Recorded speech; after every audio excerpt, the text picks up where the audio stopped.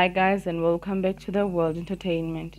Her pregnancy journey wasn't one to admire because her baby daddy, Tristan Thompson, denied her up until the baby was born and DNAs were performed. But that didn't stop her from loving her baby. She posted a picture of herself and her baby. This is what she wrote on her Instagram page. Theo, my little angel baby. I named you Theo because it means gift from God. I'd never been pregnant before and had been told I might not be able to have children. I couldn't believe I was pregnant. When I saw you on the ultrasound and heard your little heartbeat, I knew I would always protect you and keep you safe. I love you more than you'll ever know. You bring such joy and happiness into my life, my greatest blessing. Continue being the incredible mother you are to your child. Until next time, peace.